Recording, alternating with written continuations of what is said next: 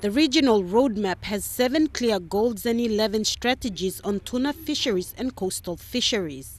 Speaking during the Pacific Leaders Forum last week, James Morvick, Director General of the Pacific Fisheries Forum Agency, said it is a major step forward in terms of both regional cooperation and integration, as well as in terms of tuna fisheries corporations, when the leaders adopted this roadmap. But the roadmap does one thing that hasn't been done before, which is, again, to set very clear, quantifiable targets.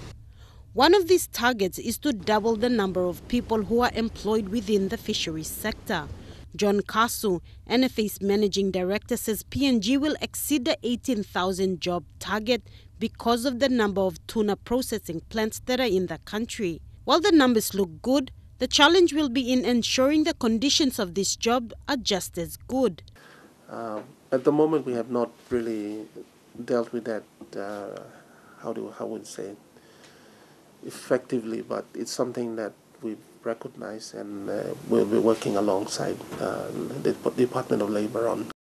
Countries will be expected to score against the indicators on this roadmap in the next Pacific Leaders Forum. Mr. Kasu is confident PNG will have a good scorecard.